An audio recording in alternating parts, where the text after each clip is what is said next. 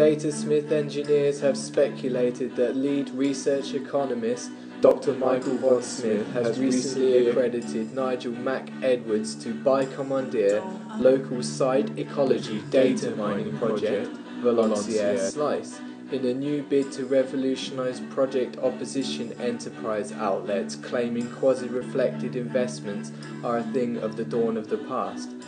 Mac Edwards was successful in bringing TXJ coal futures out of the brown ages of the glitch recession and is predicted to print over 1,000 blue certificates in his 4-year contract running Valancier Slice at Red Mantle Crust Limited.